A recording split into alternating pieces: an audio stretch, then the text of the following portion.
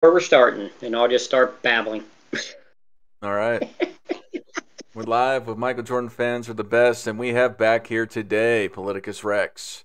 How's everything doing? I heard that you had a venture this weekend. That's one way of putting it. Yes, I had a 24-hour race, running race this time. We didn't have Last a month great was way to get 24-hour a company-centric cycling message. race that I missed because I decided, let's hit a deer instead. So I wasn't able to make it to the starting time. So then for this one, I showed up completely unprepared. Hour and a half sleep, thanks to you. And Yep. and I was hurting from the very beginning. I eked out a marathon, technically about a half mile more than a marathon, and I just I had to quit and just come home early. Mm-hmm. But last year I did 55 miles, and I was looking to do 100 kilometers, 62 and a half miles this year as a minimum. But the training wasn't great leading up to it. Wasn't prepared the day of the race the way I should have. Made a lot of small mistakes that all built up against me. It was all my fault. And like I said, at least I got a marathon out of it. But Yeah. still sore. Still sore.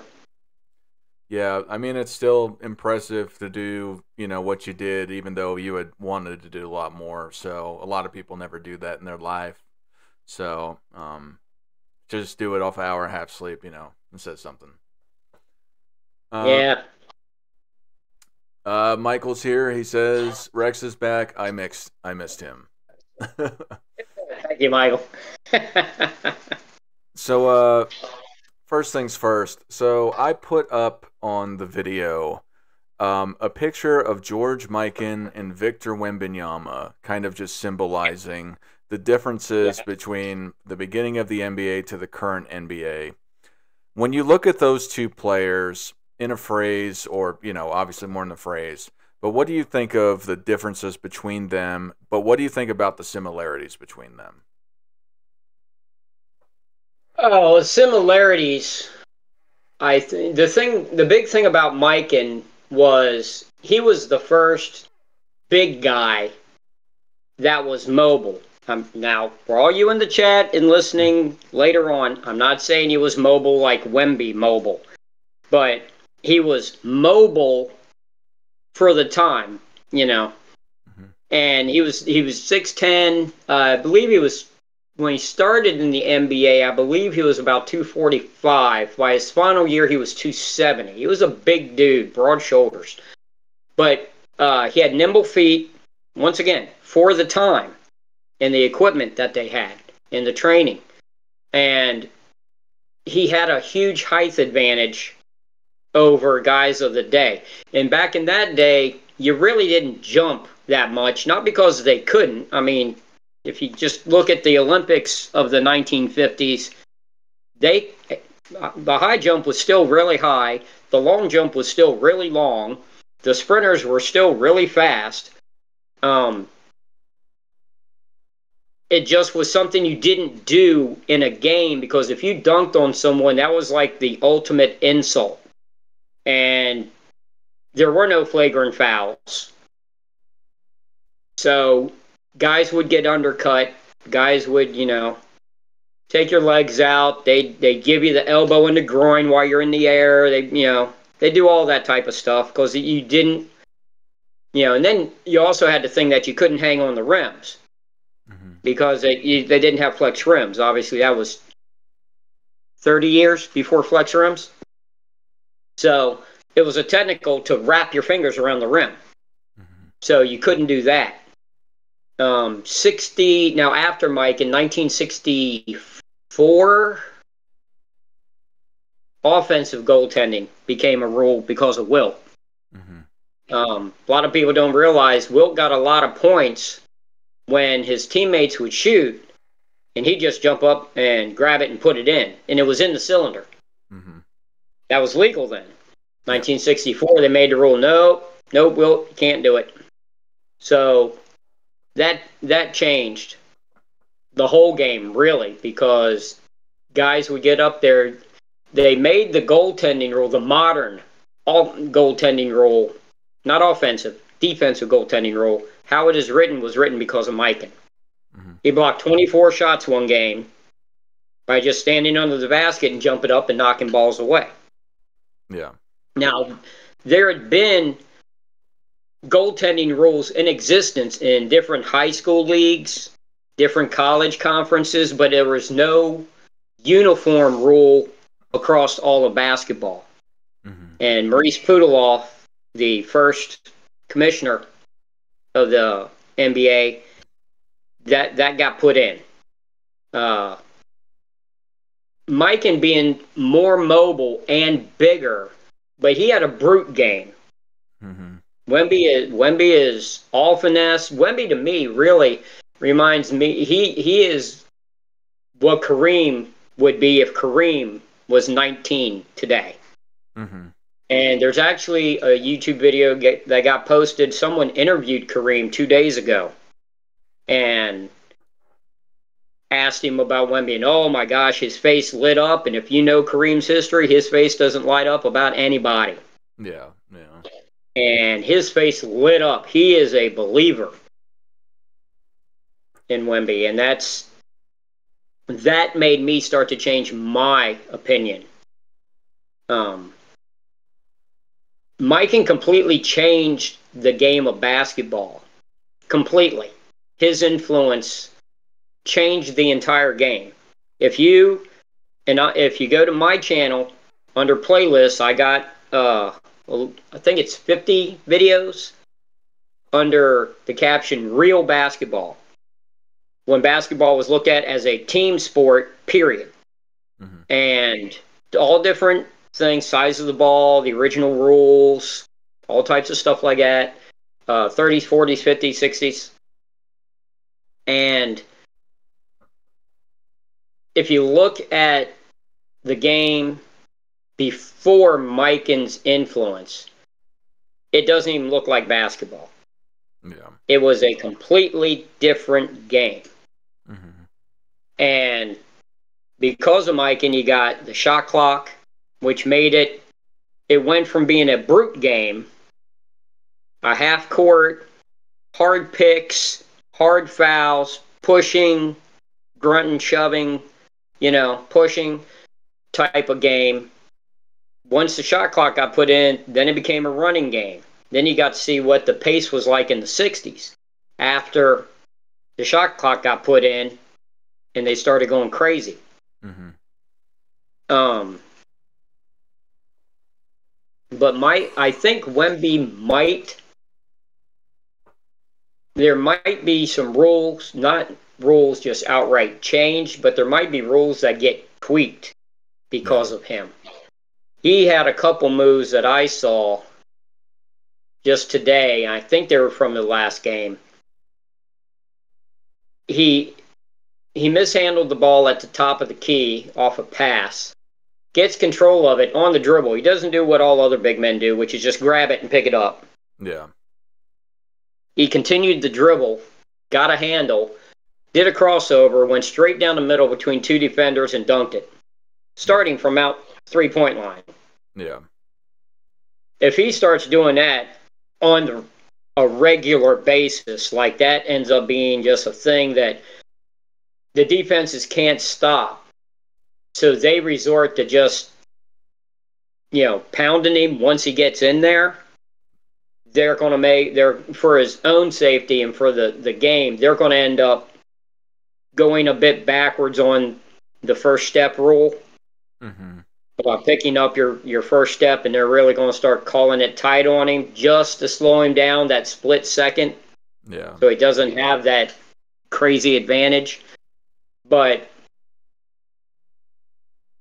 his shot, I don't know what he's shooting percentage-wise right now, but I noticed that his shot,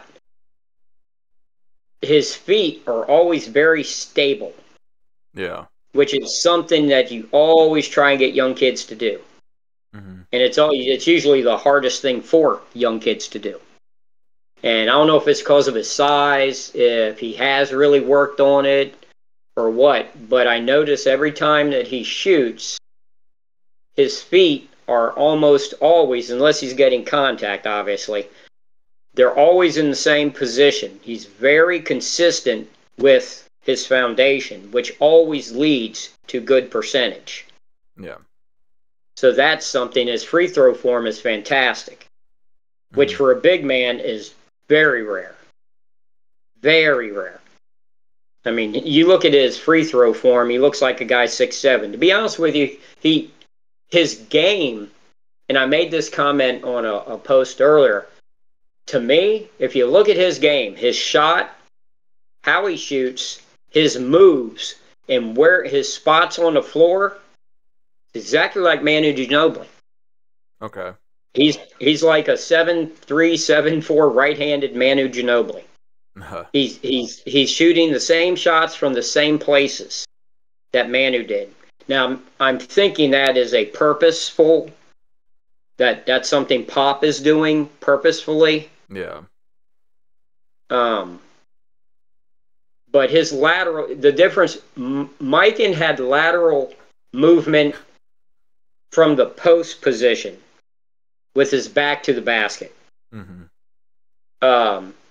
Obviously, the greatest ever at that, and it was Hakeem. Yeah. Hakeem's lateral quickness with his back to the basket is unmatched. Wemby's lateral quickness is facing the basket. If he develops a back to the basket game, then it's going to be ridiculous. Yeah.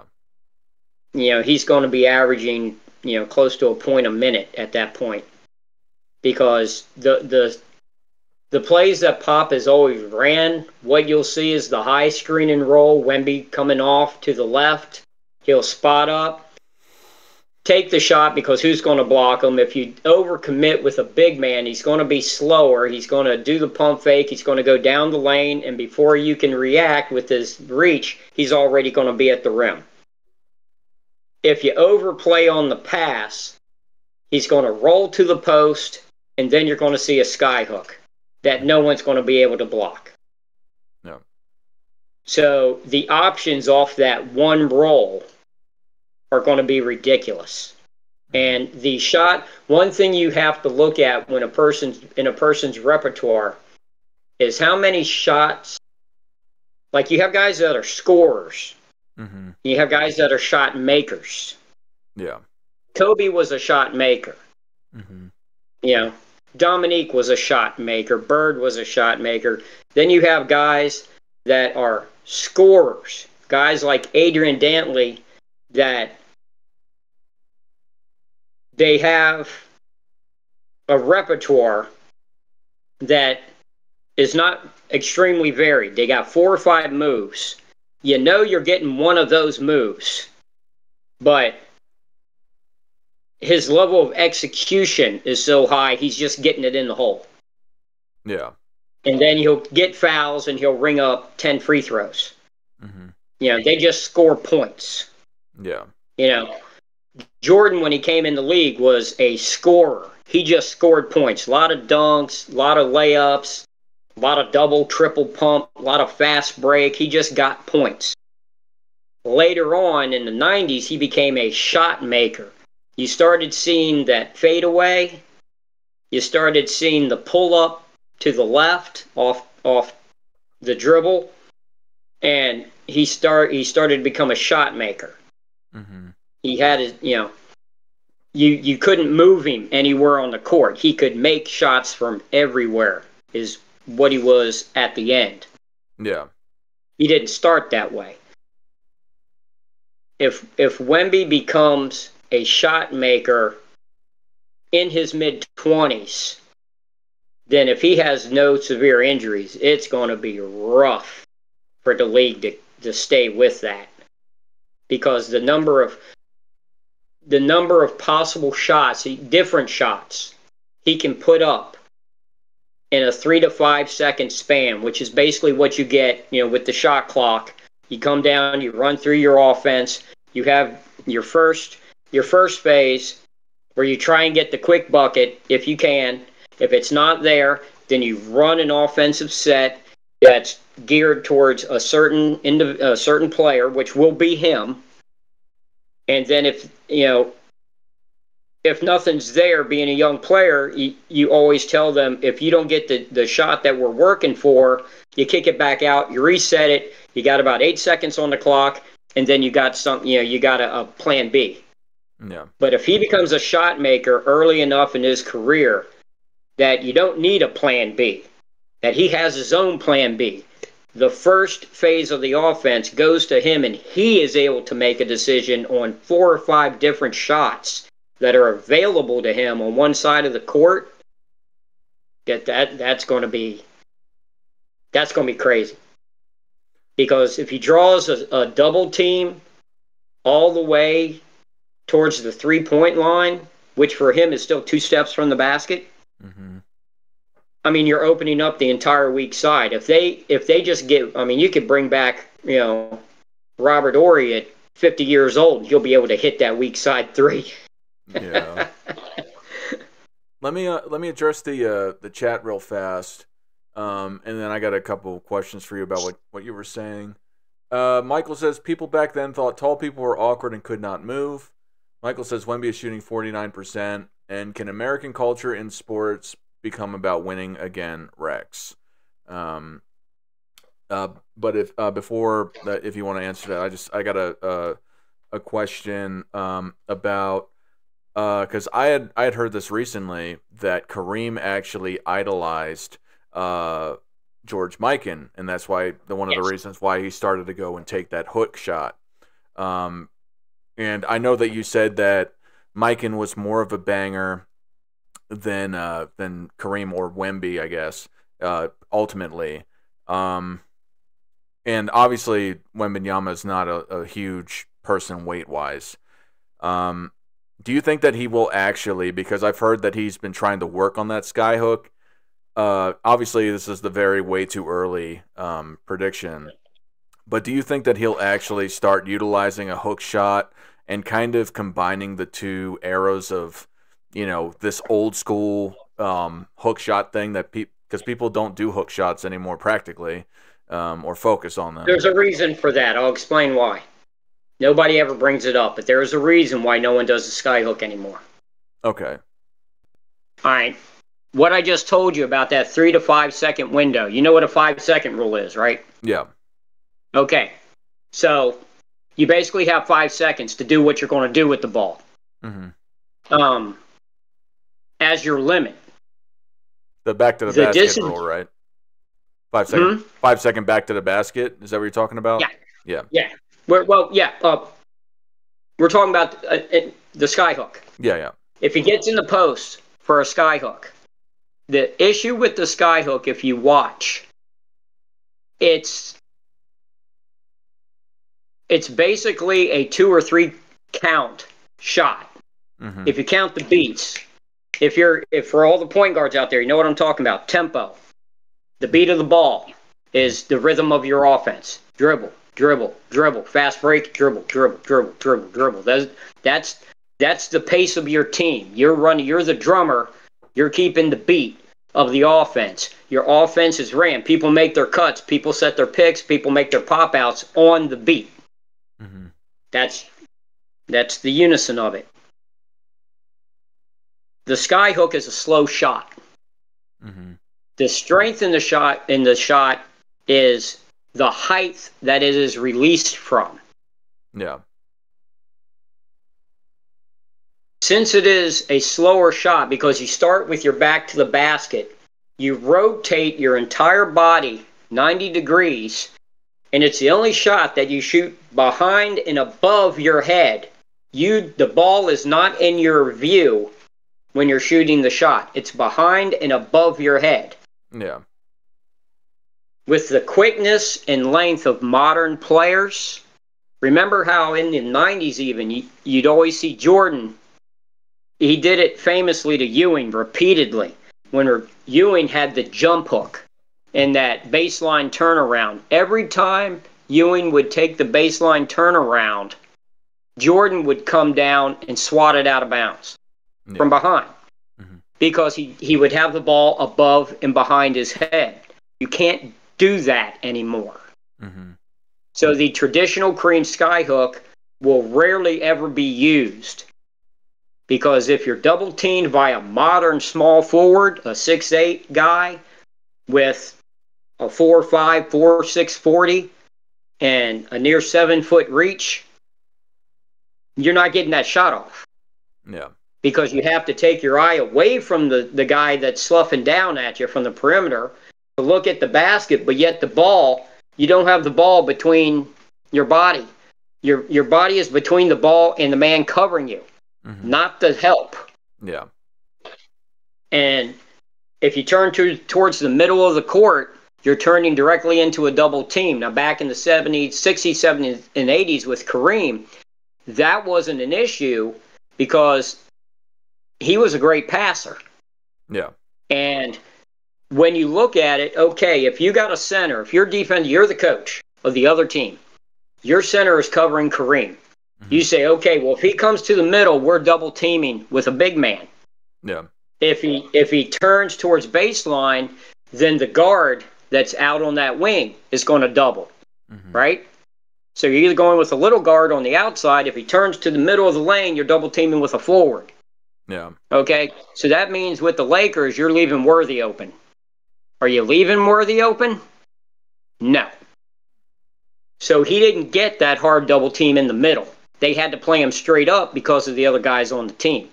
Wemby doesn't have that privilege. Yeah. If he goes to do the sky hook and turns to the middle, he's going to meet someone like Draymond, someone like that, going to be sitting there right in the middle of the lane waiting for him. And that's when you start getting chucks on your hip, your knee, elbow in the ribs, and that's the type of stuff that slows down tall, skinny, fast guys. Now, a jump hook, something more of what like Alonzo Mourning used to do, because Alonzo Mourning, he bulked up during his career and he lost some of his quickness. And if you ever notice, he looked very mechanical when he shot his shot, robot-like. You might see a more fluid version of that, or even something more towards Samson's version, where Samson had the sky jumper, is what he called it. Yeah, that's what they called it in Curry Kirkpatrick, the writer for Sports Illustrated, named it the sky jumper, where Ralph Sampson had a 38-inch vertical leap with 7'4". So when he released his jump shot, his hand was a foot above the basket. Yeah. When he was shooting. So it's essentially the exact same effect of a sky hook, except the ball is in front and above you, where the ball and the basket and the defender are all in your sight, which is what you want. They can't come over your back because you're just too big, the ball's too high, and it's a foul. That is more likely what you'll see. I mean, I'm sure he'll want the sky hook because all he'll have to do is hit one of them, and the other coach is going to panic. Yeah, yeah.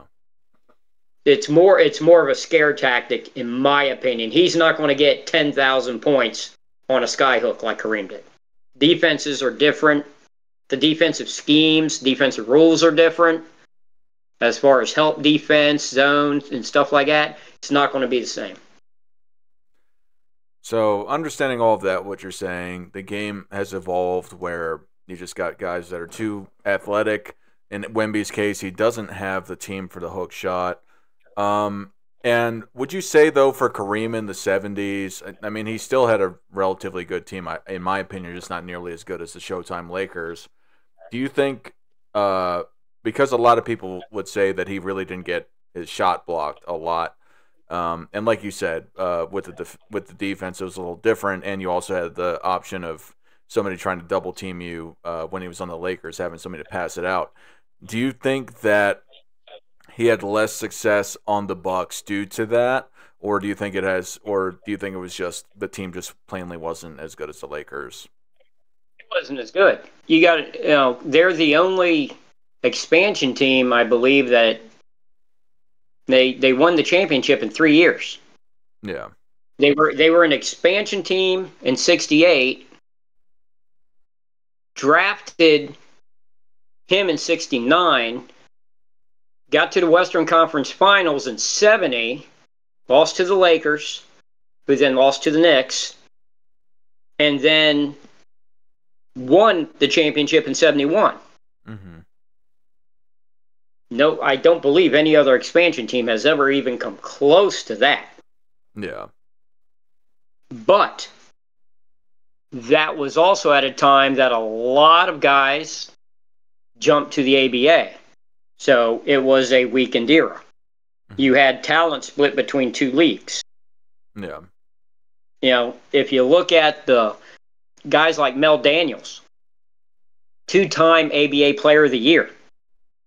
First team All-ABA, I believe, every year he was in the league. Mm-hmm. Kareem never had to go against him. Artis Gilmore, the poor man's Kareem, so to speak, went to the ABA. You know, that ended up in Chicago, with Chicago. Mm-hmm. But once he was older. And, so Kareem really didn't have to deal with him very often. So it was, he had weaker competition. The guys that could physically match him athletically, a lot of them went to the ABA because the ABA sat there and promised, hey, we're a run and gun league. It's like the playground. You get to go out and you get to run, you get to do your thing. We're not all tight and everything. Mm-hmm. And remember, a lot of people thought the consensus before the draft was that Kareem was going to go to the ABA. Yeah. Because he's from New York. Mm-hmm. The Nets drafted him. The Nets offered him an outrageous I believe it was $1 million a year contract or $1 million for 2 years or something like that. It was the highest contract. It would have been the highest contract any sports figure ever. And he said, if I had 100 chances, 100 choices, 99 of them I would pick the Nets. But he understood finance. Kareem is a very intelligent man, and he did not believe in the ABA's long-term plan for success. Mm-hmm. And he didn't think it was going to last as a league. Thus, his money would not be guaranteed. Yeah. So he went with the Bucks. The NBA's biggest mistake in the history of the NBA is letting Kareem go to an expansion team. Yeah. No other all-time great, and you knew he was an all-time great coming in. There was no doubt.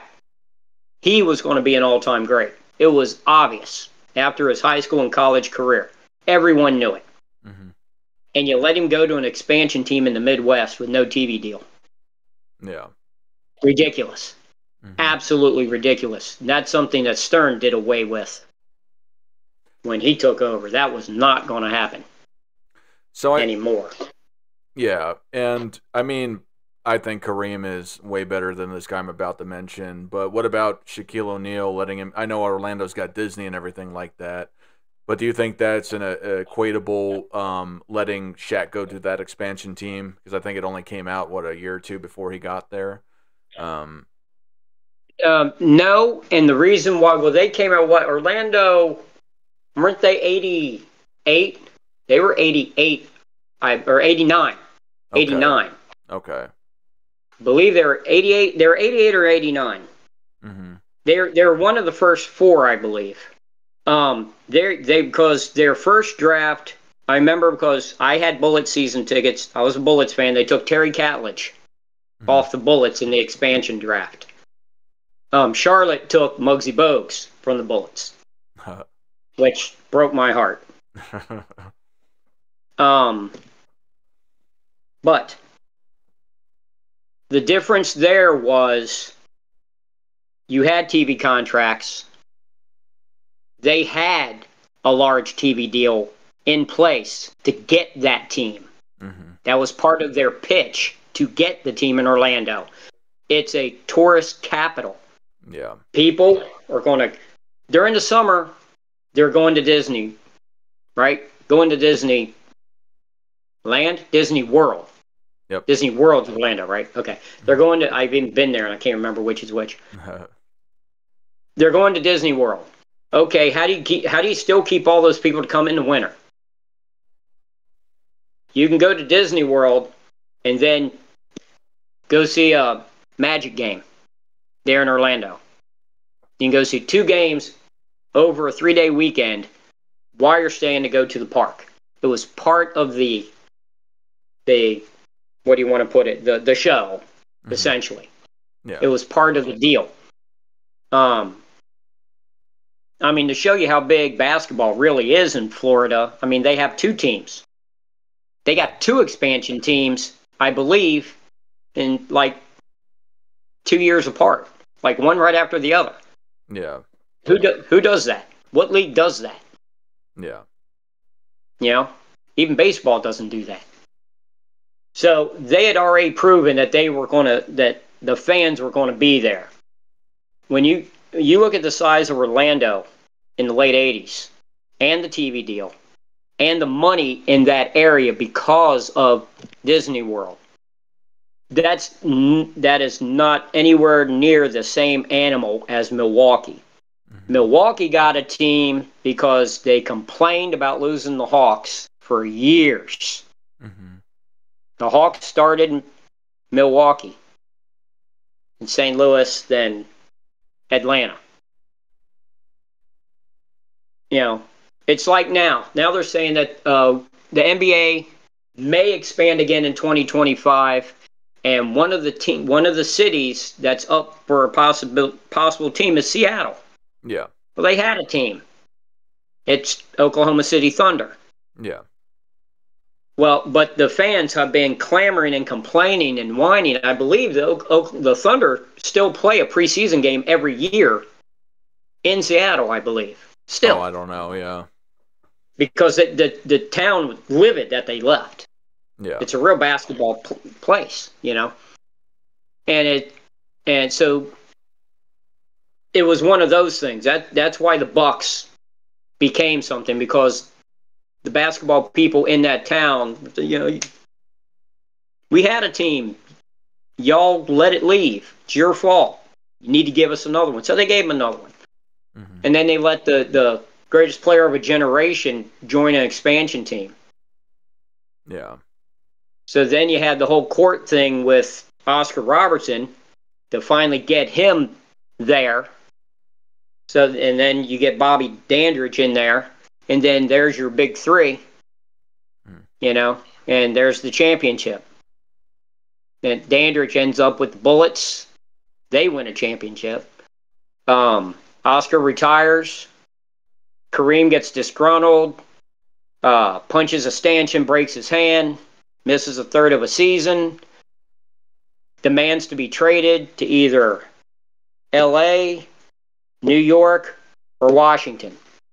Yeah. Then he pulled back on Washington. Why, I don't know.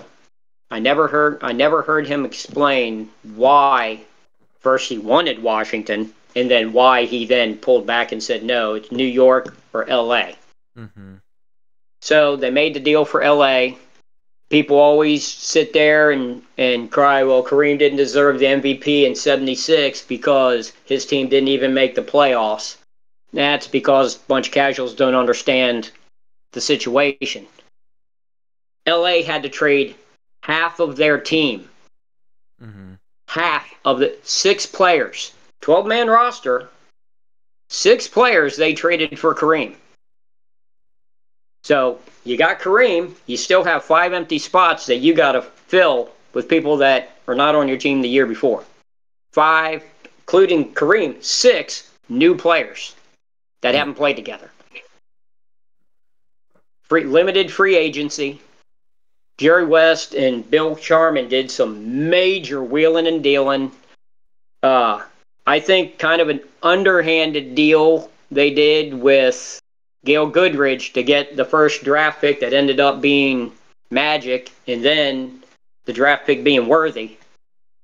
You know, they did, he did like Red Auerbach type. It's kind of like the deal he did with Pau Gasol. Yeah. You know, that was something that he really should have been suspended for. He's the Lakers GM for so long. He retires.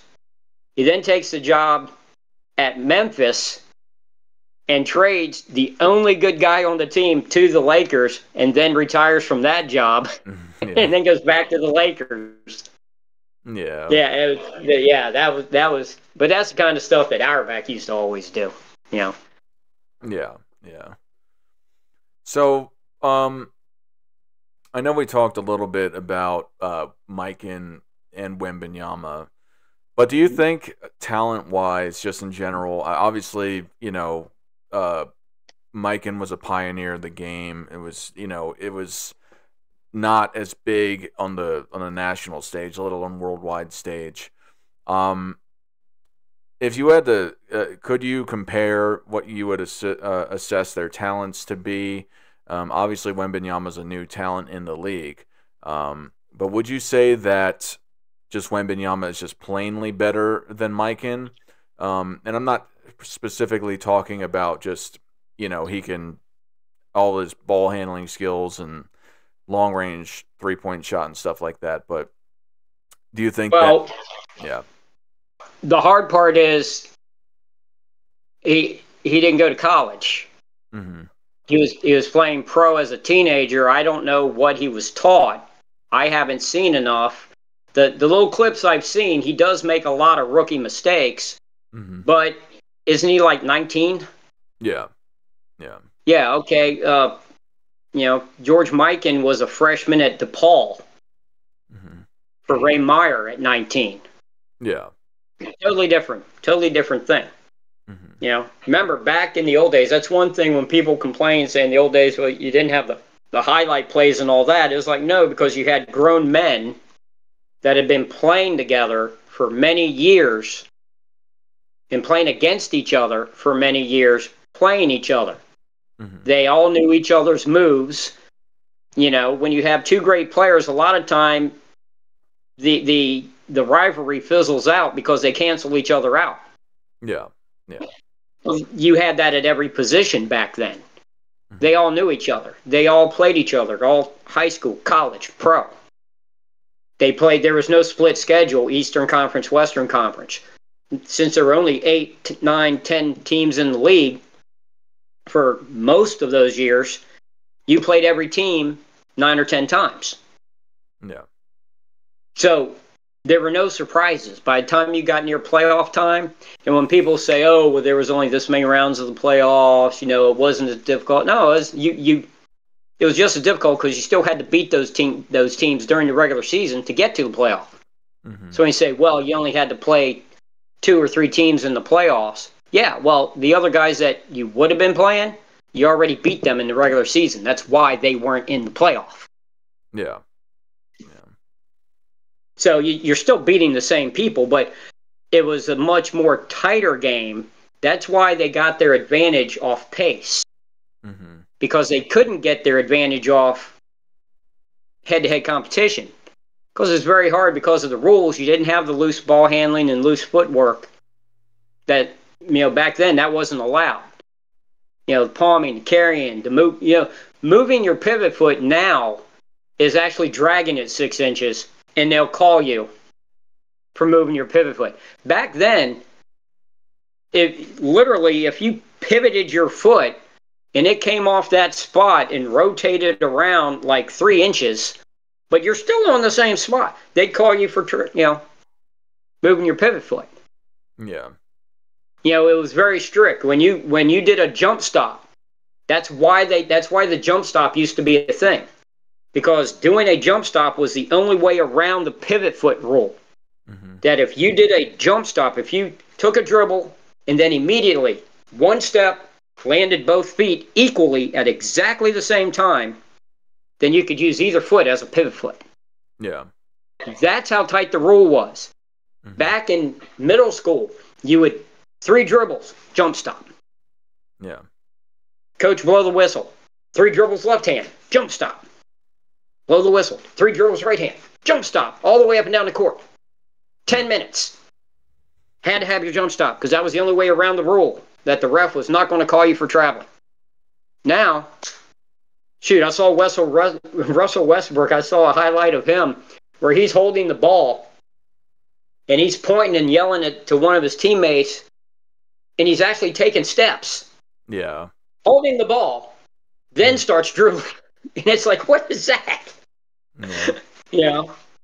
But, with how the rules were, Mikan was physically in a position to take advantage of the rules of the day. Mm-hmm. Today, Mikan,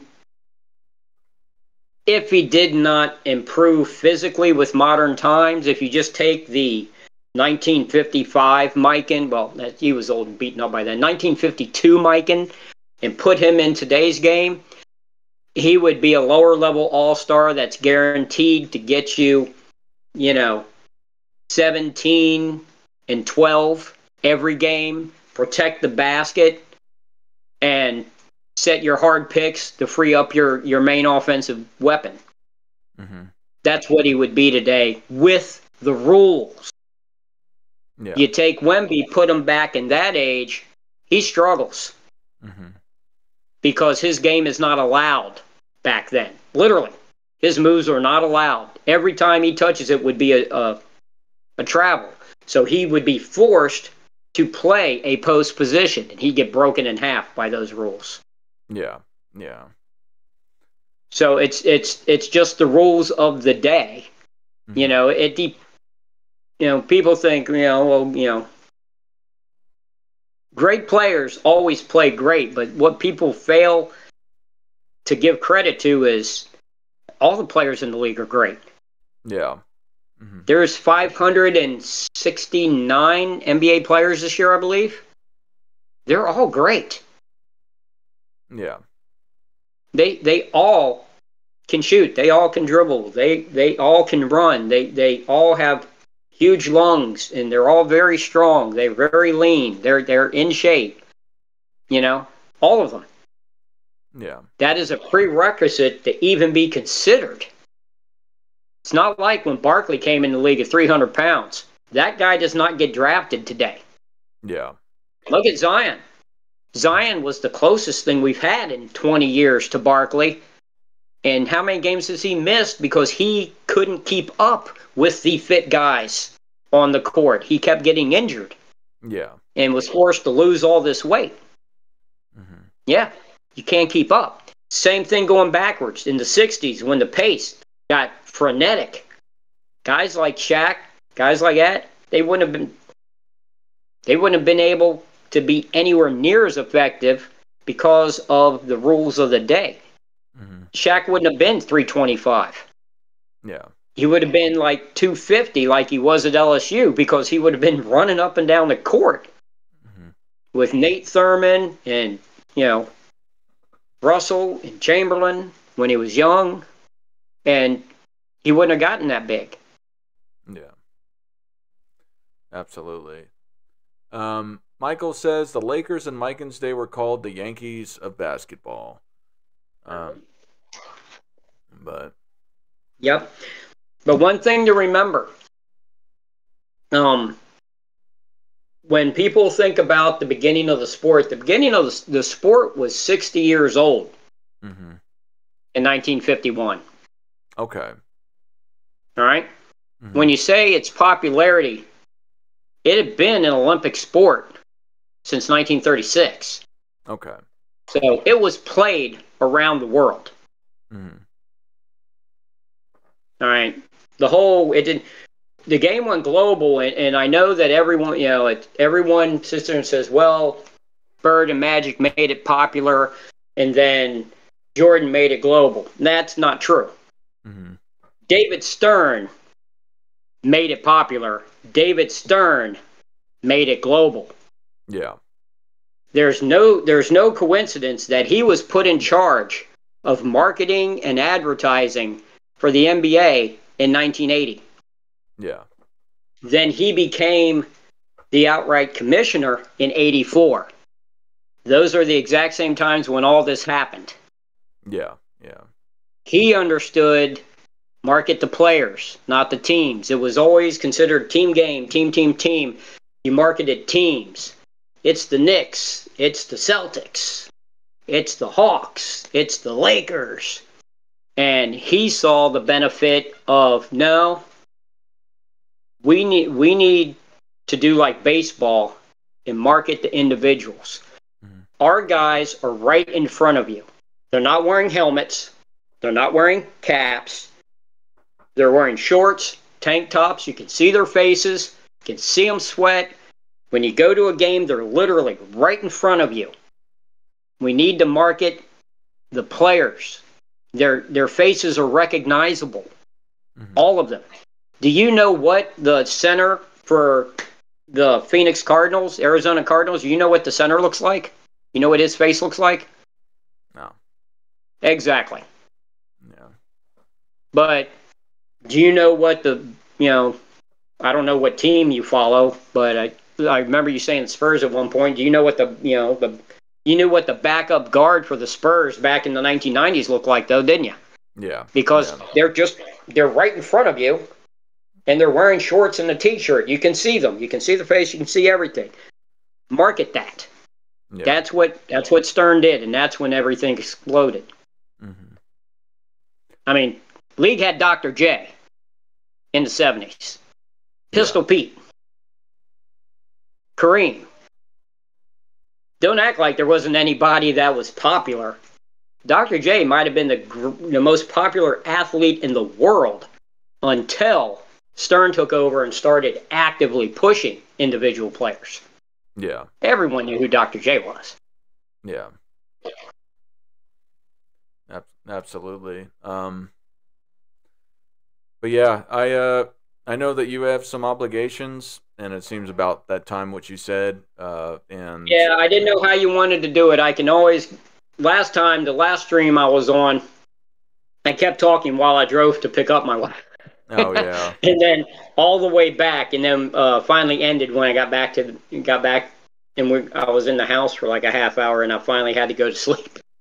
Yeah. But whichever one do it. If you want to cut it off right now, that's fine. We can do a part 2 another time, or if you want to continue, I can just go off camera and just go and do my thing and keep talking. It's up to you. Whichever you want. Yeah, let's try to do it again next week if you're available. Sure. I'll get with you. Then we could keep talking about the game, the history of the game. I'm glad that you're back, Rex. Thank you for coming. For the people that are watching this, Rex's family has a podcast. It's linked on my community page. You want to talk about it a little bit, or?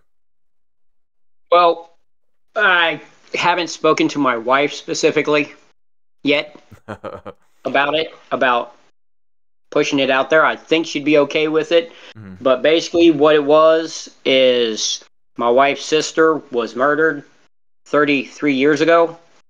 And big case, made national news at the time. They eventually caught the guys. They're in prison. The thing my wife found out is there's all kinds of organizations if you're the parent of a child that gets murdered. Mm-hmm. But there's virtually nothing if you're the sibling. My wife is the youngest child in the family and was living with the sister that got murdered.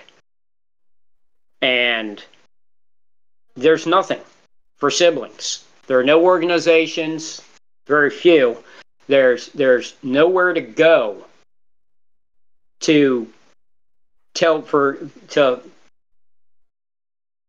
find solace and comfort with other people that know exactly what you're going through. So my wife has finally started with my daughter a podcast and a website where you can post pictures of your siblings, your loved ones that died in this manner, and tell their story, put it up there for others in the same situation to see, and to share stories, share grief. She'll be doing personal speaking engagements. She has one that's tentative for the future. That'll be posted on there. and just go forward with whatever comes out of it. It's just there to help. And we're going to try and get that off the ground here over the holidays. Well, I don't go back to work until January, so I'm going to try and make this happen. I'm not the most tech savvy individual in the house, but the one that is a full-time college student, so I got to try and figure it out. Yeah. And I know that because I didn't want to put it out here like this, I know that you had called in the other night when I was having the Michael Jordan golf cart live stream, golf cart side live stream. But are you okay with having people call in and having conversations with people? I know that had been Love it. All right. Love it, especially if they're asking about something I know about, like the history of the game. Don't ask me about recent stuff. I don't follow the NBA. I don't follow basketball. I don't know who the starting point guard for Villanova University is. I don't know who the leading returning scorer for North Carolina is. I don't know. I can't name 3 players on a single NBA team except, well, Golden State, I guess, is the only team. Or I guess now Phoenix. So other than them, I can name 3 guys on the Clippers. There you go. I don't follow modern basketball. I love the history of basketball as a historian, not as a fan. I have no favorite team. I have no favorite player. I just love the game, the way the game was invented, the way it was, how you want to say it, at its most competitive across the board. High school, college, pro, Olympic, where you got to see the best at every level. Now, if you look in the NBA, you see guys in the NBA 2 years ago, you have no clue who they were.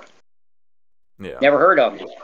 Then you Google them and you say, well, this guy went to University of Florida. Never heard of the guy. Well, now he's in the NBA. Averaging double figures. It's like, that used to never be the case. Yeah. It used to be you could follow a guy, from high school. You'd see him listed in the high school books, And if you played basketball and you went to basketball camps, you'd play with some of the guys. Then, seeing them at college. If you were good enough to get to a college, you might still play against them. Yeah. Then you see them go on to the pros, and you see them playing with other guys that you saw ever since high school, or saw their names ever since high school. And it was a more, you were involved more. You weren't just a fan on the outside, as you got to see the development of these players. Like, I remember when Purvis Ellison, in high school, he was an honorable mention All-American. Yeah. He wasn't listed in the top 50. And then he goes to Louisville, becomes an All-American. He's doing fantastic. Then he ends up the first pick in the draft. And it's like, my God, I remember when he was a junior in high school and he wasn't even an All-American, and you got to see his growth as a player, and stuff like that. And then guys like Kareem that were front page news as sophomores in high school. For those of you that don't know, Kareem, then Lou Alcindor, was 7 foot tall on his 15th birthday. Yeah. He was first team All-American as a sophomore. 2-time high school player of the year. Now, I was corrected because it's last night on something I said. This will be last thing I say. It's a different organization now that does the high school awards. Yeah. So I didn't know that LeBron James was a 3-time high school All-American, because he was actually named by a different organization, not by parade.